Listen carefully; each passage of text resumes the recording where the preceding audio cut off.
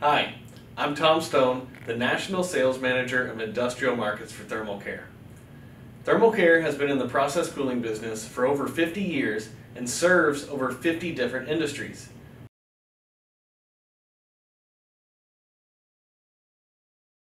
Lastly, we're going to talk about the compressors. And I bring this up last because, one, it's something that you should definitely know a little bit about when you start the conversation about selecting a chiller. But there's so much information with this that I could actually do an entire, though a whole nother presentation for each of these. So we're going to do a quick overview to talk about them, but it's just good to understand some of the key differences and how they work. So we'll start with the scroll. A scroll compressor is a hermetic unit, which basically means it's sealed. So if there's any sort of failure of the unit, it's not something that's repaired. It's more so taken out and replaced.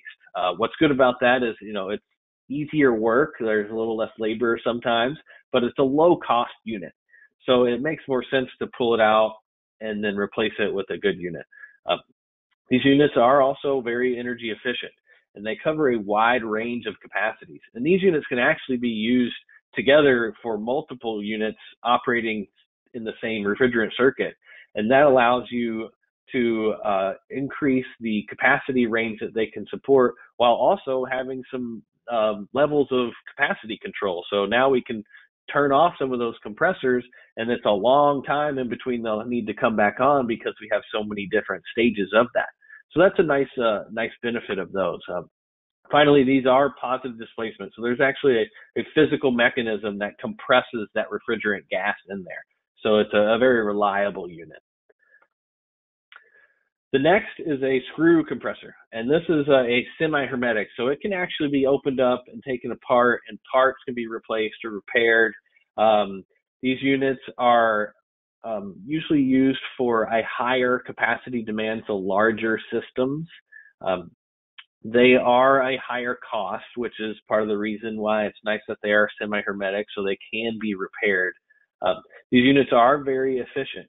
And compared with the scroll compressor, which traditionally had been a 0 to 100 on or off style of control, the screw compressor had what was known as a slide valve, which allowed it to do some unloading. Now, both the scroll and the screw are available with a variable speed control. So like the NQV chillers that I've mentioned that use a scroll compressor with a variable speed technology, screw compressors can also do that, but because they are generally available for larger capacity systems, a lot of times it just makes more sense to use the traditional slide valve for unloading, which helps save on that electrical cost as well. Finally, this one is also a positive displacement. So there's that physical mechanism that compresses the gas.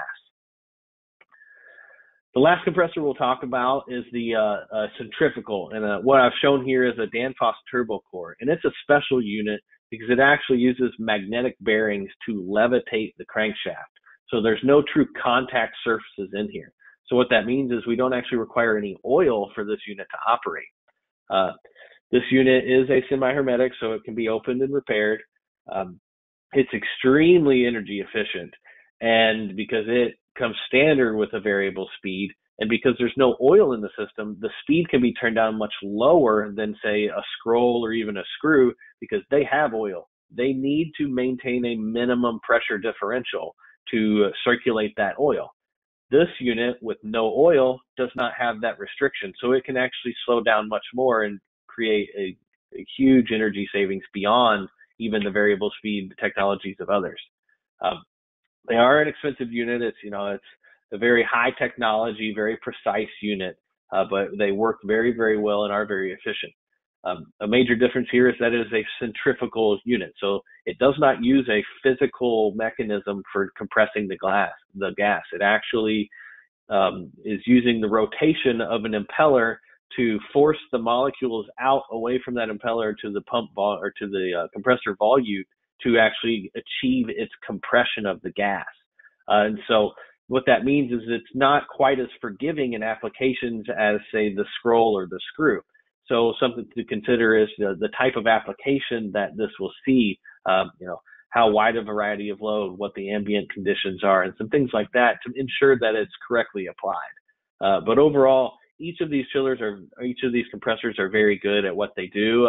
They have great, niches that they all work in. There's some overlap there. And so that's where somebody like myself could be able to help guide you through the selection to that and weigh the options of, do we need the more robust design, or can we look at something that's a little more energy efficient? So overall, that's really, the key points to consider when you want to start your selection process for a chiller, and to really understand, there's multiple facets. And so each one carries a distinct amount of weight with each different individual in their facility's requirements. So I hope that helps you guys, and thank you for your time.